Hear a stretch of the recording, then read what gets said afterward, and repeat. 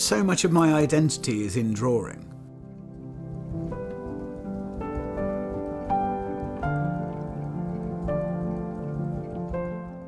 Because I draw, it's shaped so much of my experience and so much of my life that I honestly can't imagine not.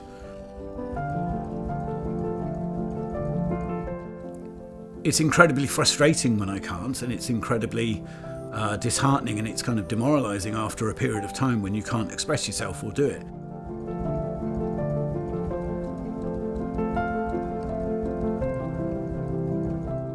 Drawing adds to my life a sense of purpose, a sense of accomplishment. I think it helps me understand people. It helps me understand all kind of aspects of the fact that you're not the only person in the world. The reason why I do the linear drawings more than anything else, I think, is because I've always been interested in the basic illusion. The fact that it's not real. It's a flat bit of paper, but you can create that illusion of space. You can create that illusion of a solid object within that. If the drawing's right and it works, then I think people read all kinds of stuff into that depending on themselves.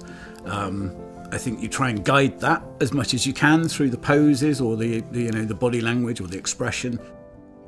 The important thing is getting the drawing right, and that's the fundamental, I think, of what I do, is just trying to draw.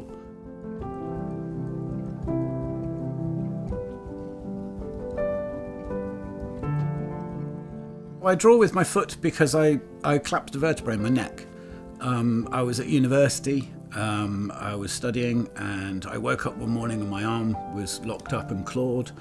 I went in and out of hospital for several weeks. I had to defer a year of university, and while I was away, I found out I wouldn't be able to use my arms because they've actually got nerve damage in them. Because I'm fighting to control the pencil, it makes it more alive. Somehow when it comes out, it's a different response to the paper in the way the pencil behaves on it.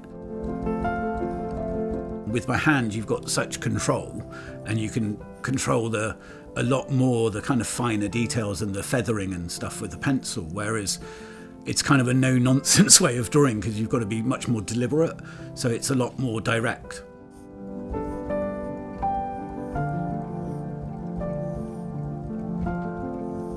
If I try and draw with my hand, when I do, very rarely, it's not the same line at all. I can't reproduce that quality.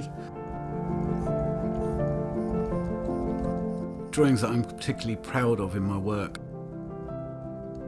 I think my best drawings are often very simple 5-10 minute drawings of people that kind of capture something about them that isn't just the way they look, it's the space they occupy almost.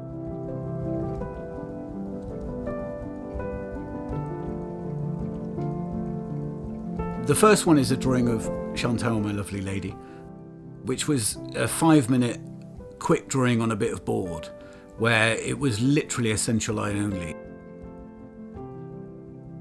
It was the bare minimum within 5 minutes, directly drawn. The drawing really captured an essence of Chantal and the way that I feel about her, I suppose, the way that she is. There is a kind of dreamy directness to the drawing, but her face is very absent. She's thinking about something else. It just created one of my absolute favourite drawings ever. The quality of line and everything in it was just like, yeah, I'm proud of that one. The second drawing, the actual work's called United We Fall. And it's kind of a reinterpretation of a Dante theme of Inferno or isolated hells, and the fact that we're all tormenting ourselves almost, rather than being tormented by some external force. It's that sense of falling through life, falling through it all with no control. The Inferno theme of a modernised Dante is something that's been prevalent throughout my entire life, ever since I saw Rodin's Doors of Hell and Gustave Dor's illustrations for the Inferno and Divine Comedy. I think the drawing itself I'm very proud of because I've done very little of arranging figures. And I think for those ones, it's one of the few times that I've actually arranged a composition to flow around or control the viewing of it, to try and get you to follow a certain path. But it ended up being one of my favourites just because it kind of worked. it's kind of worked. And they're big as well. I like working very big, and they're like 1.40 meters by 88 centimetres. That's each. So it ends up being quite a big piece of work. And I do like that. I like having a presence to the drawings where they're big. Chantal and I collaborate quite often, and I think some of those are my favourites as well. I mean, I do my drawing bit and then it's handed to her and she does her bit, and it completely alters everything. I never know what they're going to look like. And I think that surprise is nice. That kind of not knowing how it's going to look at the end is nice. There's a thing about artists never being happy with their work. And I don't think that's really true. I think artists can appreciate their own work. However, you're always aware of the compromise. And so you're always aware that it could be better, it could be more accurate, finer, whatever it is. And I think for that reason, you always have to do the next one. You always have to see if you can get it better. You always have to see if you can get it right.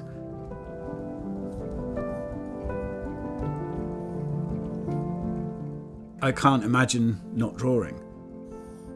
I can't even begin to tell you what it would take away, because there's so much of who I am that's drawing. I will draw until I cannot. I will draw until my legs give out completely. I will not stop. Only because I have nothing else I can do. I can't make anything. I can't fix anything. I can't do DIY. I can't cut 2 bits of wood the same length. I am useless at everything. Until my legs stop working, I will be drawing. And even then I'll try and find a way. It's kind of, I can't not. Yeah.